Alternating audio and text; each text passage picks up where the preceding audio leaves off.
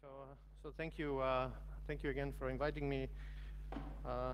This is a topic that I really like and that I always like to talk about. It's something that I've been doing for some years now. It's about how to secure positioning. So I'm really super excited about anything that relates to the physical world. So how do we secure any kind of measurements that that can determine, for example, where we are, or even any other sensing modalities, right? And so why do I care about this? Well, I care about this because obviously this motivational slide will not surprise anyone, but in all these examples that you see here, somehow location or distance information plays a role. So, and these are all more or less critical systems, depends on how much you believe that your pacemaker is a critical system, right? So, for example, in a scenario here where you have cars moving around, and if they are self-driving cars, you might want to know where they are, or they might want to know securely where they are, and also they might want to know their distance securely. In cases like flying drones, you would also like the drones to know their mutual distances securely and to coordinate their flight. In case of access to cars, I will give this example. Actually, there are systems today where you approach a car and the car will unlock if you're close to the car. So this immediately essentially shows you that the notion of proximity or distance is linked to the notion to security, right? So because you derive security notions from distance information. And there are many other examples, right?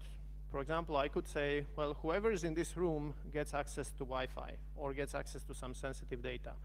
And this would be a really cool feature because somehow physical access control is very, very natural to all of us. You could define policies like if someone enters my house, they can see a set of pictures that I took from my vacations, right? So, so why is this? So what are the basic kind of security properties that you want out of a positioning system? So what you want is primarily spoofing resilience. So this is a case of GPS, right? Where you want to have your own device, so a device that wants to determine its own location, determine actually a correct location in the presence of an adversary that's trying to influence this location. However, you can have other scenarios, like I want to, for example, know where my kids are. I want to know this securely because they might not want to tell me where they are, right? So, and I might want to verify their location. So this can also apply to your other relatives or to work partners, or you might want to know that someone is connecting from a particular location and not from some location that you don't like. But then there are issues like location and identity privacy, and I'm not going to cover those in this talk because it's a very, very difficult problem and we are not solving it. And I'm not even sure that there is a good solution to that problem. So what about GPS? Because that's the first thing that comes to people's minds. Well, GPS, at least civilian GPS, is not really secure. So what are the issues with civilian GPS? Well, you will see these research reports saying that GPS can be spoofed, that Iran managed to inject wireless signals and essentially mislead a US drone to land in an Iranian US airbase while the drone believed that it was flying to a US base, right? Now, also some researchers from University of Texas also performed these kind of spoofing hacks on a US drone with the permission of the US Air Force. So how can you do these kind of attacks? Well, it's actually not really difficult. So you take these kind of devices that you see at the bottom of the slide that are called GPS signal generators. These are essentially test equipment which is able to generate wireless signals that correspond to the signals that the GPS satellite would generate, right? And now, if you are creative enough, now you can generate such signals that even if your GPS receiver receives legitimate GPS signals, you would still be able to shift a computed location to somewhere else. So, is this really feasible? How does this work? So here's the a little bit of James Bond background just for your entertainment, but this video shows you how this can be done. So this is a relatively simple example where we took a mobile phone and we essentially initially first calculated the location of this mobile phone where it actually is, and then we started spoofing.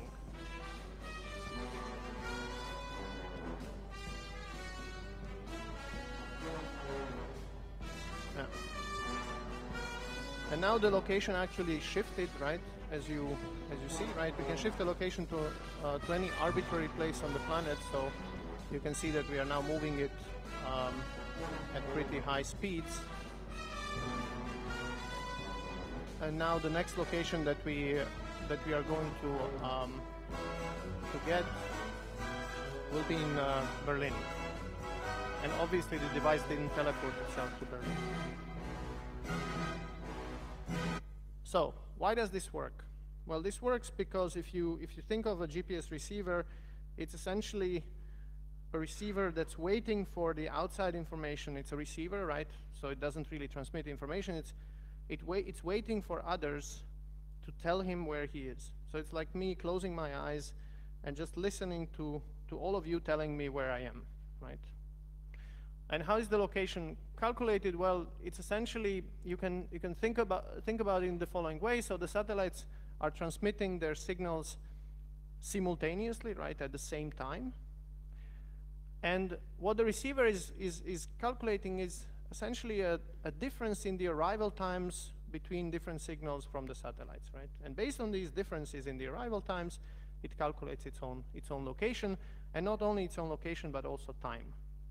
Because the clock of your receiver is not synchronized with the clocks of the satellites, and in order to compensate for that, we need at least 4 signals, and then the receiver is going to calculate its own clock offset to the satellites, which have atomic clocks, and therefore determine not only its location in 3 dimensions, but also the time, which is also fairly important because in a lot of critical systems like power grids and so forth, you're using GPS receivers in order to determine time, to close control loops. So if you would now spoof the time of these kind of systems, you could throw power grids out of control, and people have already shown that this can be done. So how do you spoof? Well, you can either modify the navigation signal message content, because these navigation messages, they actually carry some content, or you can manipulate the time of arrival. So this content, for example, can be where the satellites are. So obviously, if you shift that, then you can shift the calculated location. Or you can manipulate the time of arrival, which is much more interesting, because unlike the content, which we know how to protect in security by digital signatures, time of arrival we can't protect by digital signatures, because I don't care which kind of message which kind of bits the message carries, but I care about the time of arrival. Now, if this is shifted, you have no cryptographic mechanism to detect this time shift. Okay? There's actually nothing that cryptography can do to help you to prevent this kind of a time delay. Okay? So civilian GPS is not authenticated and can be generated or delayed, but military GPS can only be delayed because they are actually authenticated through secret spreading codes. And I mean, I'll leave that for a more detailed discussion in case you are interested. Just to kind of inform you of the balance of the use of military and civilian GPS. Military GPS systems, they rely on pre-shared keys with all the receivers, because otherwise spreading cannot be done. And you can imagine what kind of a secret that is if you have to share it with many receivers, right? And so these kind of systems typically don't scale, and they're very hard to deploy. And that's why in a large percentage of military operations, civilian GPS is being used as well. And I would suspect that this is what happened with this Iranian drone as well. So how would you go about detecting GPS spoofing, right? Okay. So you can try to change GPS. So in some sense, you can try to say, well, I'm going to put some authentication on top of navigation messages, but this is not going to really help you because digital signatures in messages will just equally be delayed. You can also use secret spreading codes, which require shared secrets, and also that's not a perfect protection. You need to have a fair amount of environmental noise in order to hide, and someone who has good antennas can still dig these signals out. There are some ideas about delayed key disclosure. That's more for people who are in the area, right? That might hit a good compromise between these two, but are still vulnerable to some types of attacks.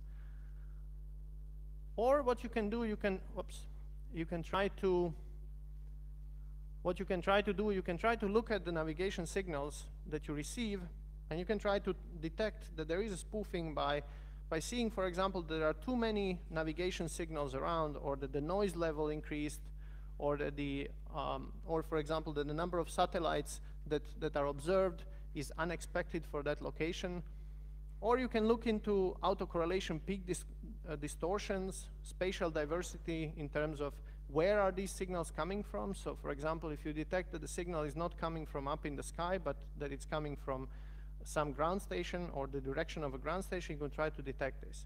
So these are all kind of techniques that you can use in order to detect that something is off with the signals that you receive. There are a lot of, when you put this all in a box with some machine learning, there are a lot of false positives and false negatives that can hit you there. So your GPS receiver might go up and down in terms of signaling that there might be a spoofing attack. My point here is not to go over all these in detail, but just to give you an overview, right? I want to show you one particular attack, which we call a seamless takeover attack, because I think it illustrates how tricky these things can be and how subtle they can be. So here you see a ship in the middle of the ocean, and it's receiving satellite signals from legitimate satellites. And here's an adversary who will inject his own signals. So the adversary at first can transmit at a very low power, right? And he can transmit such that his signals are actually perfectly aligned with the signals from the satellites. This means that when you calculate what is called what is an autocorrelation peak, which detects essentially when the signals are arriving,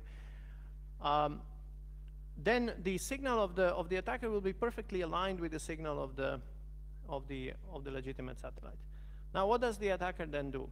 Well, then the attacker will now increase the power of his own signal, and now the peaks will kind of flip. Right now, the stronger peak will be of the attacker, and the weaker peak will be of the legitimate satellites. And they're still perfectly aligned. Your location still didn't really change. And now in the third step, the adversary starts shifting a stronger peak away, shifting his own peak away from where you should be, meaning the attacker is now changing slowly your location.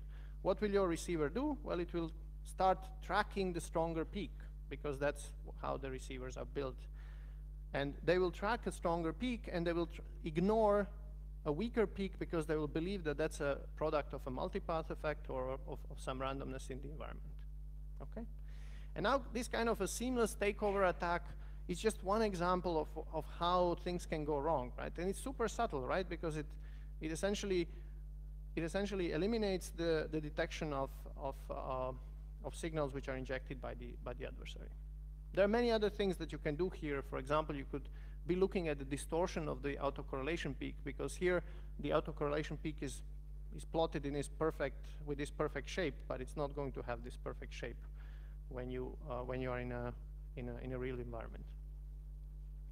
So in order to kind of put all these things together and put many techniques together and to try to detect that spoofing is actually happening, what we have done is we started a small community project, an open source GPS receiver, which detects pretty much up to an accuracy all known attacks. So what have we done? We took essentially an existing open source GNSS platform, and we modified the acquisition phase of the signal and the tracking phase with some auxiliary peak tracking plus some detection and navigation message inspector to check for all kinds of consistency. And therefore, we strengthen this receiver with the detection module for against spoofing, right? We put in essentially a lot of techniques that were out there and that we came up with as well in order to build this system. Now, I'm not going to go over this, but just to give you an idea that this attack that we have that I just presented would also be detected using our techniques. So we would track, for example, all the peaks and then do some magic there to detect spoofing. It's open source. You can download it and use it. You can download the code, you can modify it, you can play with it, you can enhance it, you can do better results than we have achieved. We are still working on it, but it's really something that I believe in. What did we do in order to test our system? Well, essentially we generated our own GPS signals using GPS signal generators, the devices that you have seen. We also took some independent data. So there is a University of Texas spoofing battery, which they have a lot of data of different signals with spoofing, without spoofing, and so on. So we put those in as well. We did war driving around Zurich and around the Swiss countryside in order to collect GPS signals. And here, when I say we, the people who actually drove these cars and connected these USRPs and laptops were obviously my students who spent hours and hours of work doing this. So I cannot take all the credit, right? And then what we did, we fed all these into our system, and essentially we could detect all spoofing attacks that are aiming at shifting your device more than 1 kilometer away from its current location. And now we are working on getting this even tighter, right?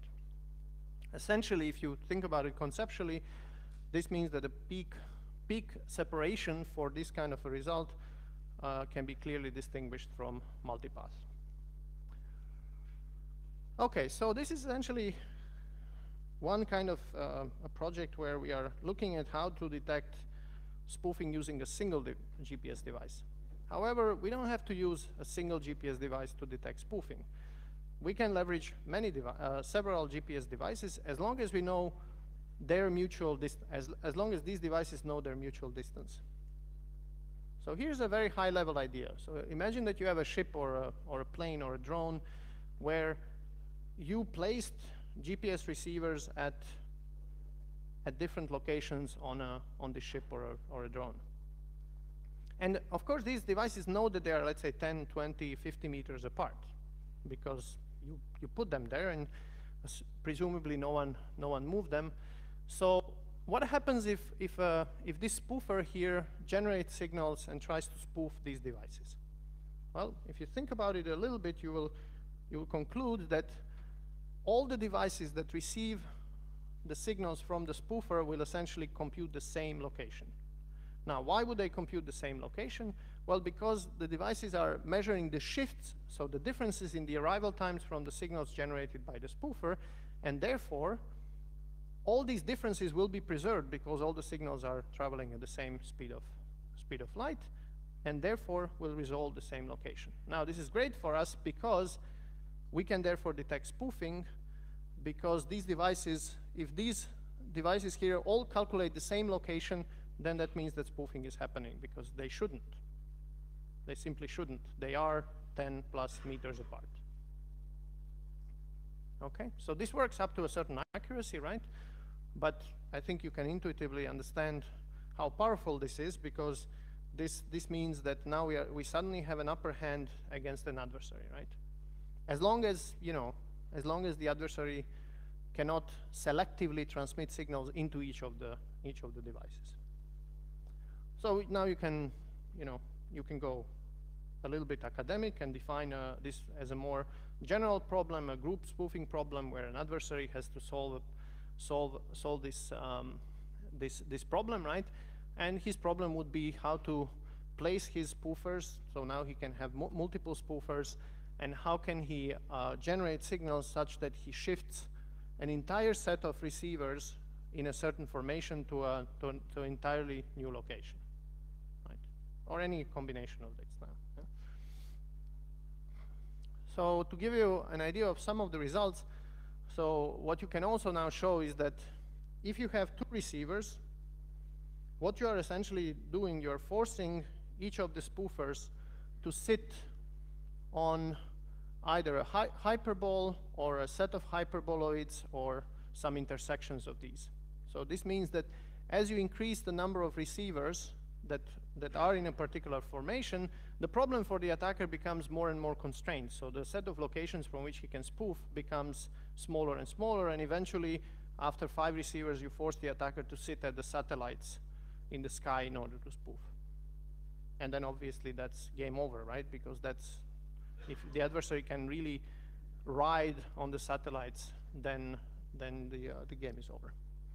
But that actually also shows that the technique is powerful, because that you assume that he cannot do. So yes, GPS spoofing can be prevented in a number of scenarios. However, if you really collapse this into a degenerate case of me being an attacker, putting a phone into a Faraday cage and feeding it signals, there is no way to detect spoofing. No way. Because I can always generate an environment for this phone that essentially corresponds to another location, because there's no detection mechanism that can work in that case, right? Nothing works, right? This is a, this would be a, Dolev-Yao attacker. He can kill all the signals, he can inject whatever he wants. Nothing works, right? So, and this can be proven, right, relatively easily, that broadcast systems like GPS cannot fully secure against spoofing if the attacker controls fully the environment around the device. If the device, is for example mobile and moving around, and the attacker now has to move somewhere, then you can do something and detect spoofing. Otherwise, in this kind of environment, if I want to cheat on a GPS receiver in my own car, no help. Okay, so I could show that secure positioning requires either bidirectional communication or requires communication from the device to the infrastructure, but not from the infrastructure to the device, like we have in GPS. So either these two cases work, but the one that we have of GPS actually cannot provide security. However, it's a fantastic system because it provides global coverage, right? So not requiring bidirectional communication actually has its purpose, right? People who build it went for broad functionality, not necessarily for security. So if we now go back to Earth, where we can actually do bidirectional communication and put it in a context of, let's say, the fashionable world of IoT devices, then we can do secure positioning with 100% guarantee, and we can prevent any type of an attack. Okay, but we then have to use bidirectional communication. So why is IoT kind of positioning important? Well, I don't have to convince you, right? All of these devices, you approach your car, the car will unlock. You approach your laptop, the laptop should unlock. You approach your door, the door should unlock. You shouldn't be forced to press any buttons, to touch any sensor or whatever. Everything should just open for you, because that's what you want, right? We are lazy creatures, right? And we want things just to work, right? And the more you give us, the less we want to work. So, so I think this is really key, and it will be interesting in the future as well, right? Where also drones, when they fly around, they might want to measure their distances and therefore coordinate. So, I guess I already pretty much said these, but for payments, for pairing, for all kinds of applications, I think this is super important. So this is really intuitive, non-interactive approach to authorizing access to physical spaces or to data or to anything else. As I mentioned this scenario before, you want, when you enter a certain space, to be granted access to data, right? I think physical access control works pretty well today, right? So we can sort of keep people outside of spaces if we want to, right? And this is always the bottom line of defense, right? You put a guard there. If you are not comfortable with only a guard, you give him a gun. If not, you put 2 guards with a gun, and then you escalate further, right?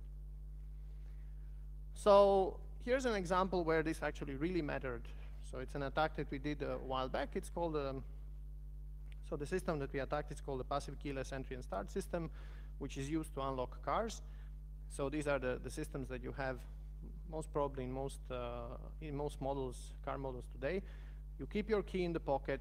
When you approach the car will unlock for you. When you sit in the car, a little green button will light up, and you can press a button and the car will start, right?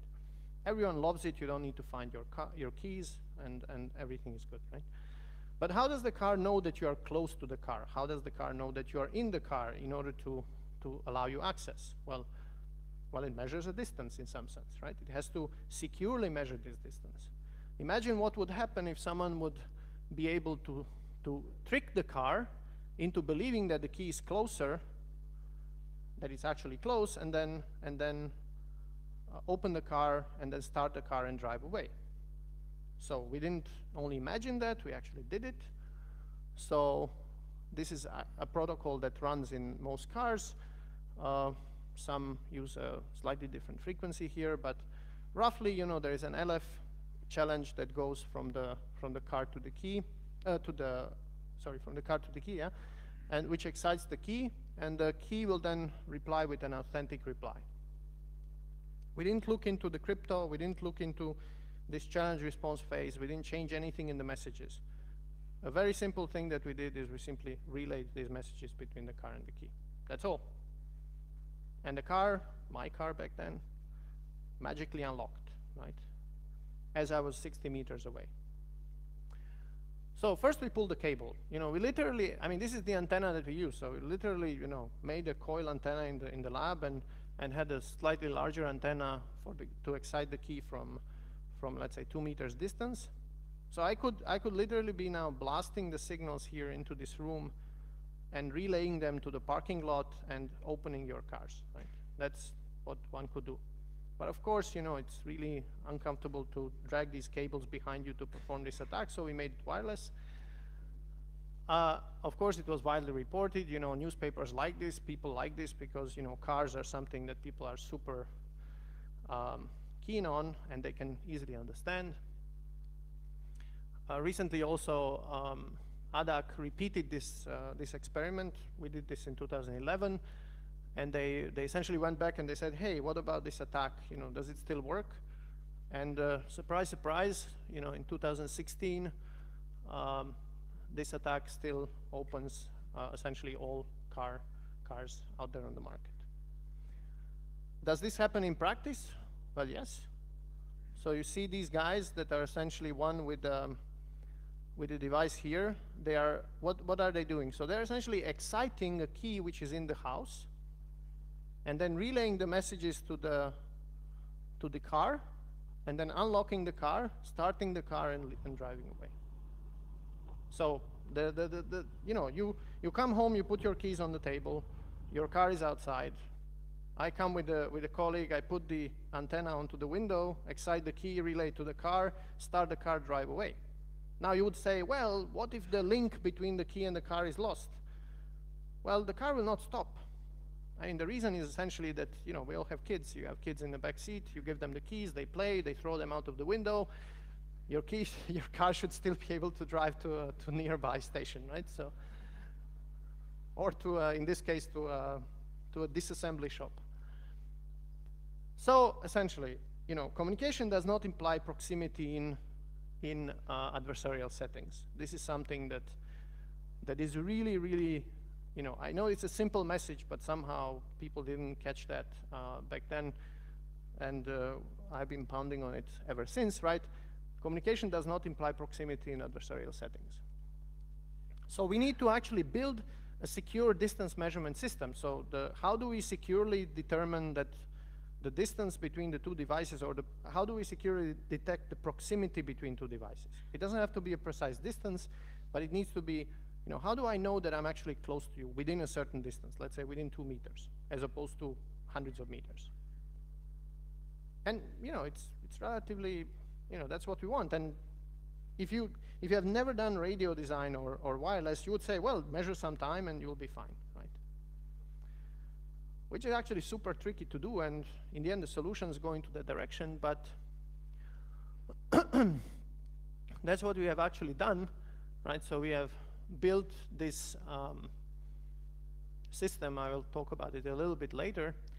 So what do we want? What is the security property first that we want? So what we want is we want that if you have A and B, this could be the car and the key, that are mutually trusted devices that have, you know, keys pre-shared between them, because that's what you have in a car and the key fob.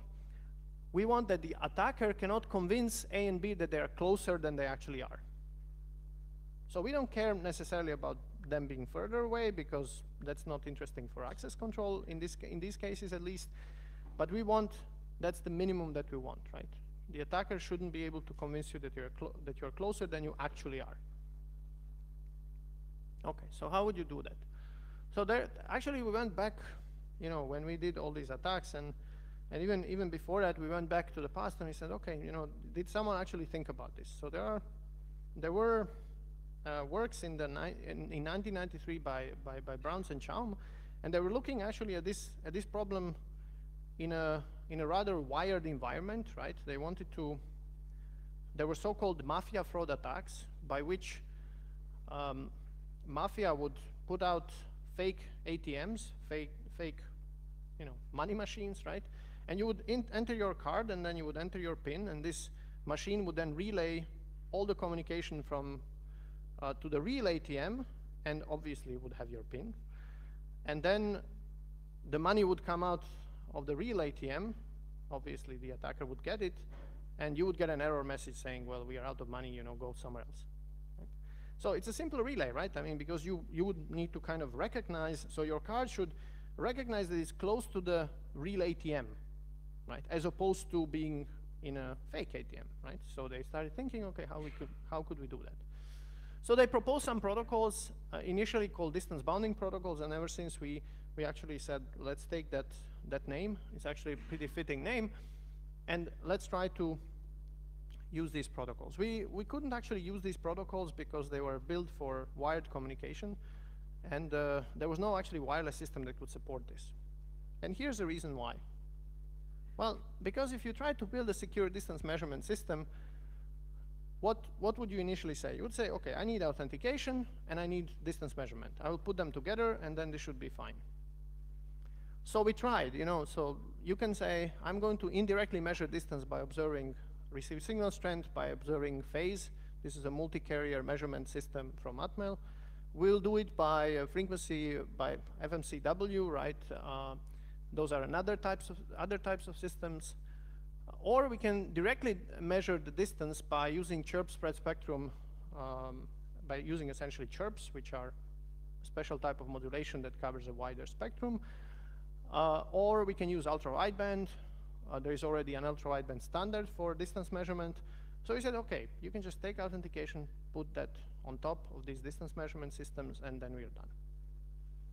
Well, guess what? None of these work.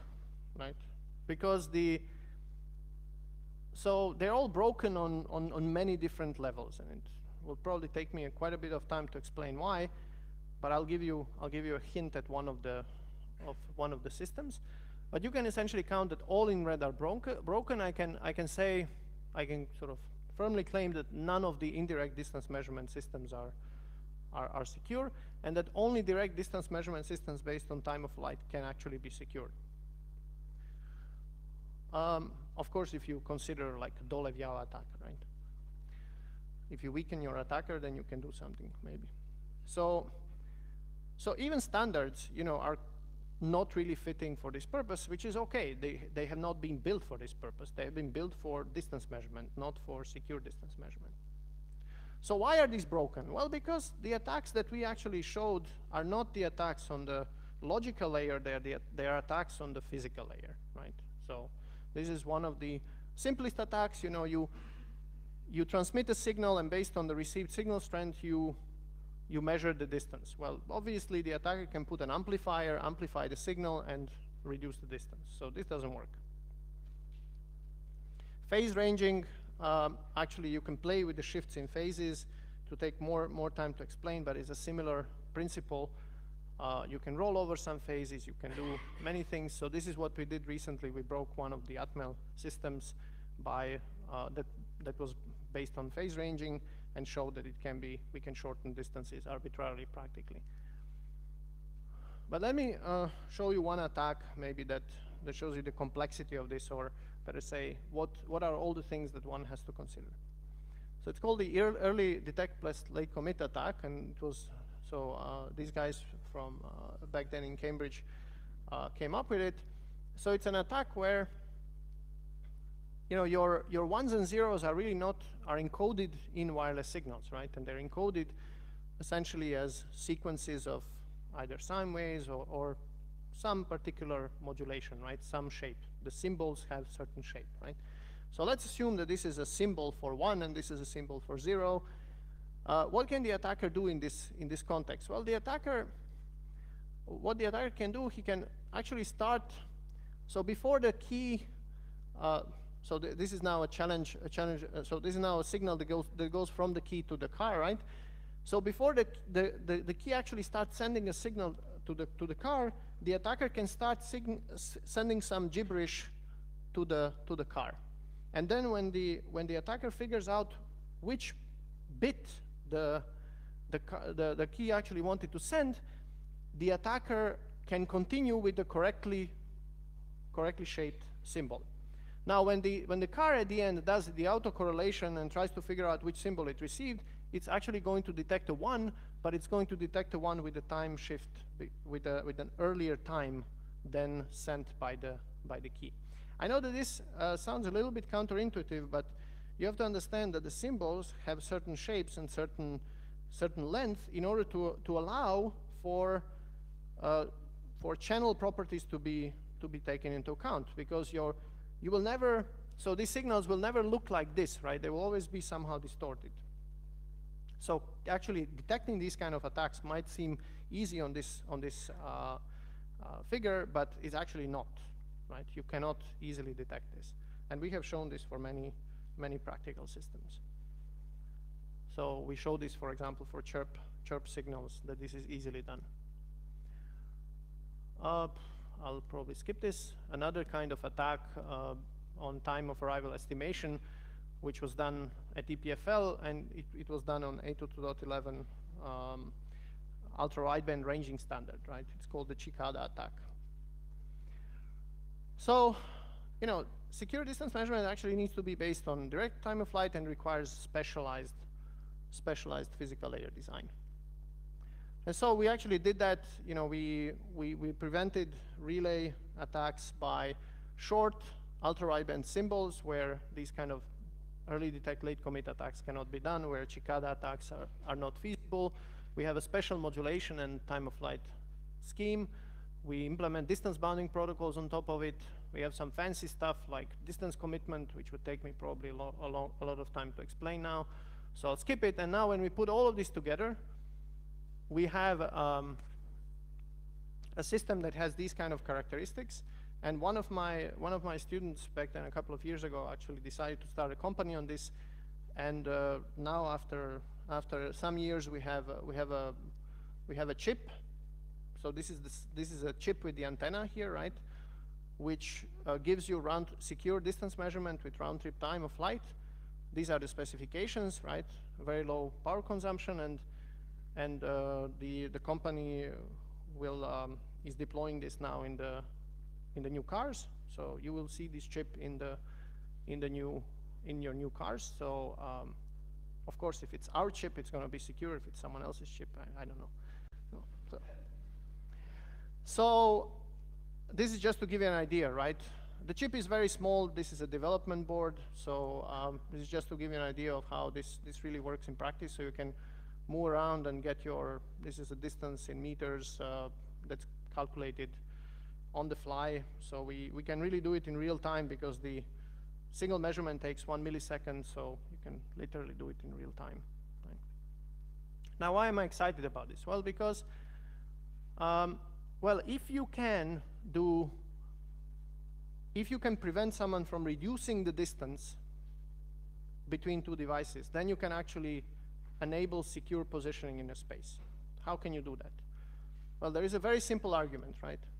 If you have infrastructure nodes, like these nodes here, that like V1, V2, and V3, this could be like your satellites, you know, the nodes that know their positions and they're mutually trusted. And now P wants to calculate its own location, right? Now, if an adversary tries to shorten the distance, he will be prevented by our system, right? So he cannot shorten the measured distance between P and any of these devices. So the only thing that he can do, he can try to enlarge this distance. Now, what will happen if he tries to enlarge this distance? Well, if he tries to enlarge D1, for example, he would need to reduce the size of D2 or D3 in order to make this new position consistent with this distance. And he cannot, because we can prevent distance shortening.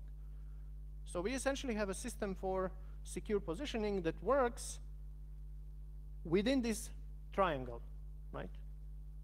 And we don't really care if the adversary shifts you here, because, well, this is the space that our secure positioning infrastructure covers, right? So you know that if you calculate your location, let's say within the TU Vienna space, it's a secure position that you obtain. If your position is suddenly somewhere else, you don't care. You cannot say anything about its security, right? It might be fine, but you don't know if it's secure or not.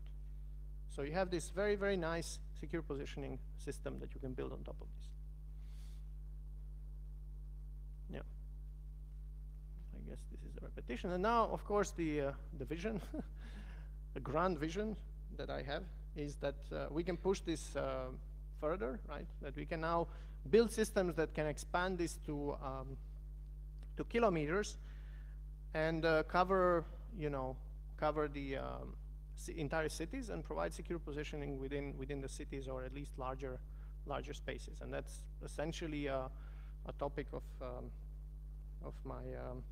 my research in the next years, generously supported by the ERC Council. So I'm super excited about this topic. I mean, it's really something that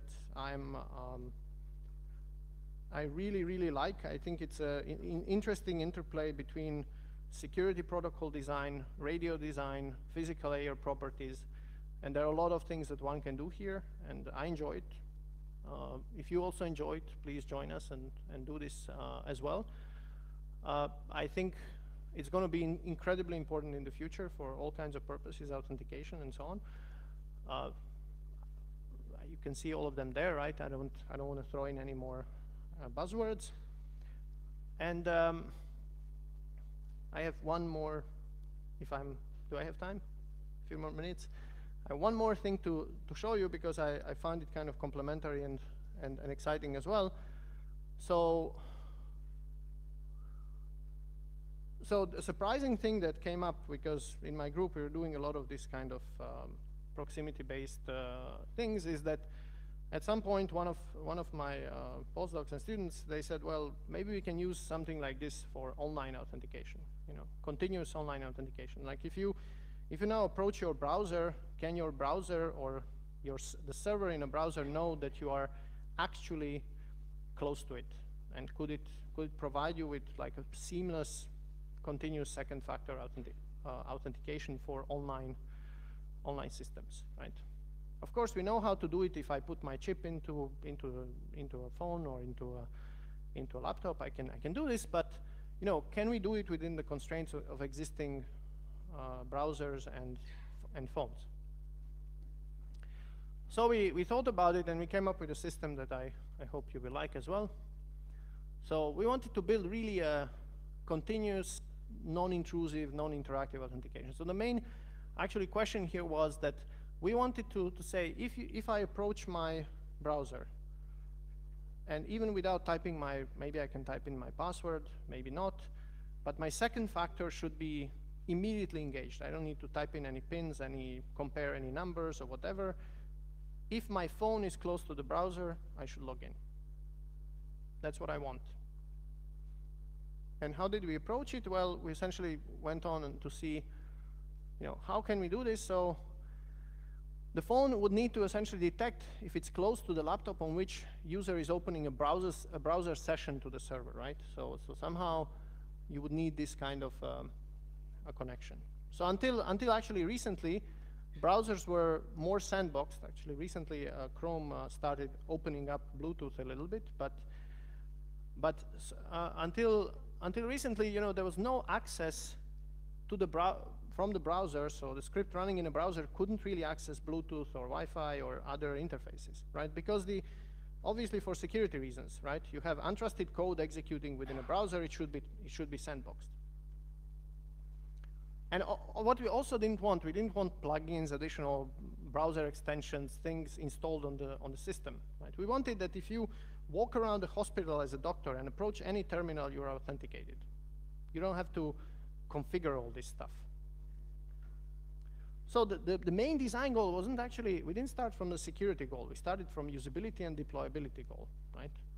Which is usually a little bit, another way around it, right? We said, this is our primary goal, and let's see how much security we can obtain. And then we figured out, okay, but the only interface that's actually fully supported by all the browsers, and the interface that's natively supported on the phones is actually the microphone and the speakers. And so this is where we focused our attention, and we said, okay, let's actually have a phone and a server script check the proximity to each other by generating sound and by recording ambient sound. And this is natively supported. I mean, if you enable this feature, for example, this can be enabled per domain, right? So when you log into a domain, it will ask you once, do you want to enable this? You can make it permanent, or you can do it per session, whatever you want. But essentially, you enable every time Google, when you go to its page, and if you enable this, you enable them to record any sound that is in the environment, right? It's a little bit spooky, but people seem to like it. I don't know. So the basic idea is really, you enter your username, password, you transmit and record some sound. You do some comparison, right? I mean, again, not important, some feature matching and so on. You do some similarity score, some machine learning and AI, fancy stuff, as always, and then you send a login authorization to a server. Right. So you communicate to check proximity, and you record ambient noise to check proximity. So this is just a demo. One of my students is logging in, and just as a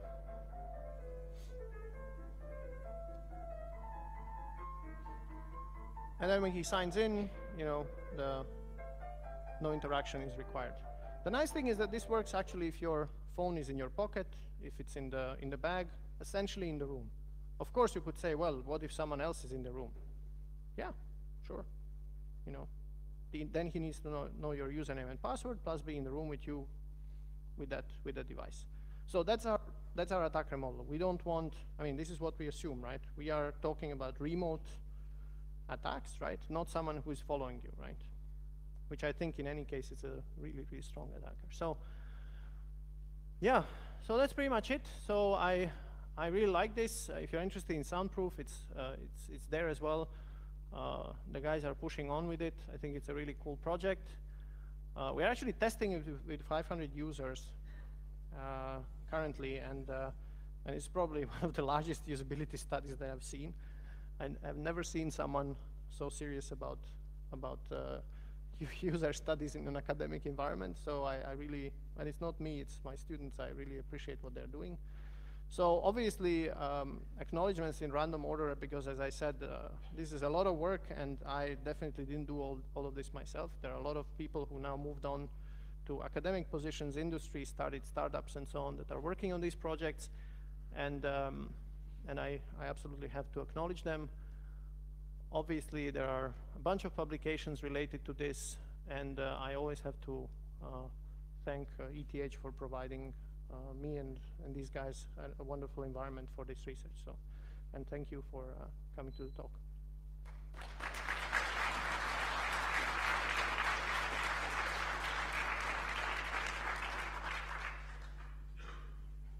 We have time for questions.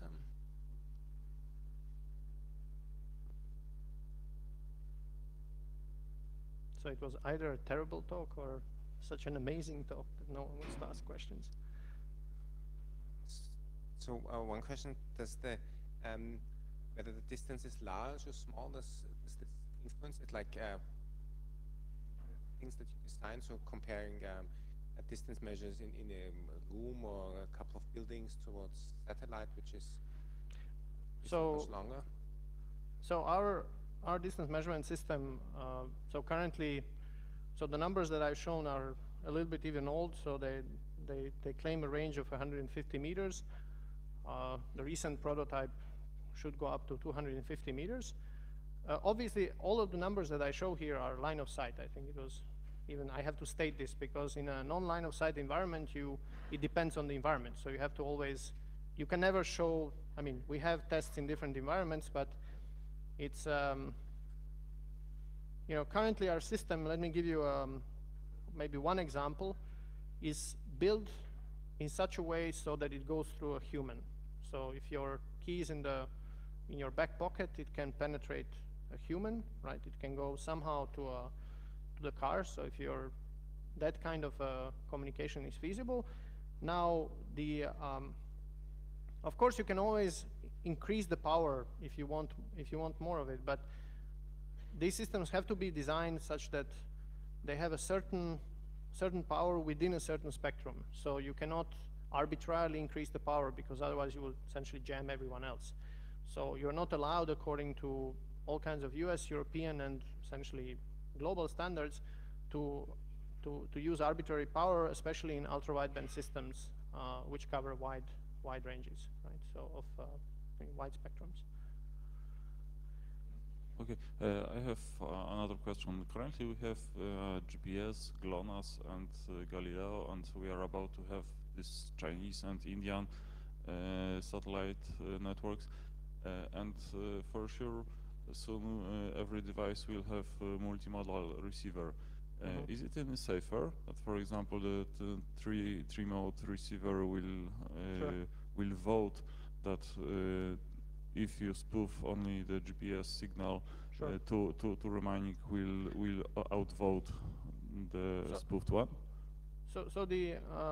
So other satellite systems, they operate in the same, let's say, almost the same way. Now Galileo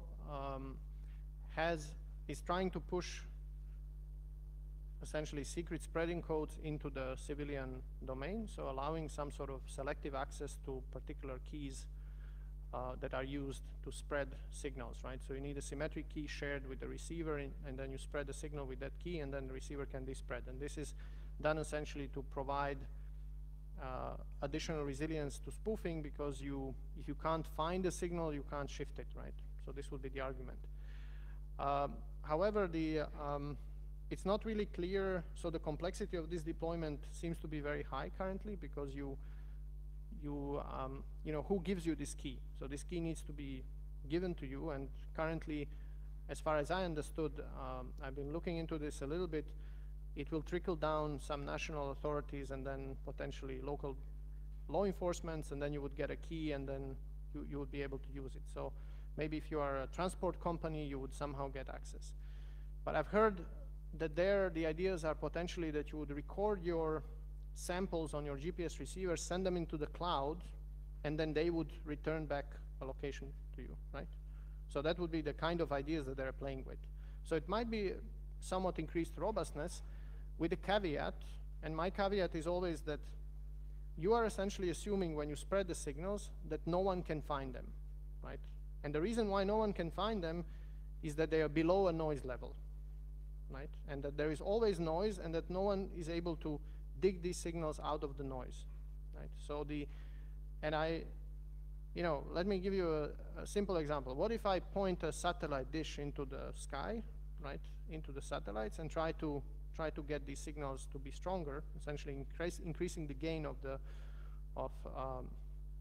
to obtain the signals from the satellites. Then in that case, I will essentially reduce noise, increase the signal, and potentially can get these out, right? So, of course, it seems like a crazy type of an attack, but I don't want to say more, but let's say that we're hoping that it can work. Yeah. You mentioned that some of the technology is going to be used in cars and other things. Can you talk about power consumption for these devices? How often you have to change batteries? Sure. So, so you can. I mean, I'm actually super happy to talk about that because that's one of the main challenges for which the solution of that I can absolutely take zero credit. So we had to work there with people who are specialized, who are specialists in ultra-wideband low-power radio design, right? And these are the numbers. So essentially, the power consumption of these devices is roughly the same as low power or Bluetooth low energy, right? So this means in a scenario of a car key, so we can do 30 million measurements on a coin battery, because this key fob needs to last for four years roughly, and you can essentially on a coin battery that's how long it can last, maybe a bit more. So doing these systems to be with high power actually might not even be can be done, let's say, but doing it at such a low power and in the end building a chip that would work is quite a challenge, and was quite a challenge. Yeah. I have something, also a question that adds to the low power thing. Since it is such low power, is it still vulnerable then to jammers also, because the signal strength is quite low, and if I jam the whole channel, then? Sure, you can always jam these systems. I mean, this is not pretty much there's no help there, right? I would say essentially jamming is a sort of a power game, right? I mean, of course you can use spreading to do a little bit more, but in the end, jamming is a game of forcing the adversary to transmit at such a high power so that he would become detectable, right? And that you can pinpoint his location and take him out with different means, typically physical means, right? So because you can't do that, and here you're limited by regulations, right? You cannot transmit at a higher power than you are, and jamming here wouldn't really achieve much because it would just be a DOS. You wouldn't be able to enter your car. So fine, it wouldn't really matter, right? I mean, the system works in a way that when you approach a car, it will unlock. If there is no communication, it doesn't unlock. When you move away from the car, when it sees that there's no more communication, it can just lock itself up, right? For example. But there are different models of cars and they handle this differently, right? Some of them require you to put a hand onto the lock, which is essentially just to somehow activate the whole process, right? But it's not really a security measure. It's more a, let's say, a convenience measure. There is also a lot of the psychology of the users, right? I mean, the users somehow prefer to have a feeling that they have actually done something for a system to unlock, right? They want to be able to do something, because then they feel like the system is more secure because they grab the handle. Right? But it does nothing, right? Anyone else can grab the handle, right? There's no fingerprint sensor there or anything of that sort, right? So it doesn't really matter. Yeah. It makes people feel good, which I guess it does something, yeah. Having been interested in infrastructure-less device-to-device authentication for a couple of years, I've asked Srdjan again, so I guess this is a question somewhere between Srdjan and Nick. What would it take for us to get this in Android devices for them to authenticate among each other? Hey, how far are we away from that? Hey, when can we start? No, I mean, of course, having these kind of things deployed in phones and so on would be simply fantastic, for in general. But it's more a decision for companies to say, hey, this is something that we can use. We have been talking to some companies that manufacture phones, and so we are hoping that something might happen. I'm kind of convinced that maybe not in, if not in the next 5 years, but in the next 10 years, there will be an ultra-wideband distance measurement technology in the phones. Is it going to be exactly this kind of a system or slightly different? I don't know, but I'm convinced that one will be there, not only for security, but for many other applications. So, hey, this is something that we put out there. If someone is interested, we are super happy to deploy it, right? So that's a bottom line. We are actually working on, you know, Mac layers for this and all kinds of other things. And in this play of standardization and companies pushing for deployment and you know, things emerging through different channels, it's hard to predict how much one can influence. The only thing that I can do is give these kind of talks and try to get people excited about it. Yeah. But thanks for the question. I think it's great. Thanks, and I think it was also a great last question. Thanks again for your presentation. Let's go for a coffee break.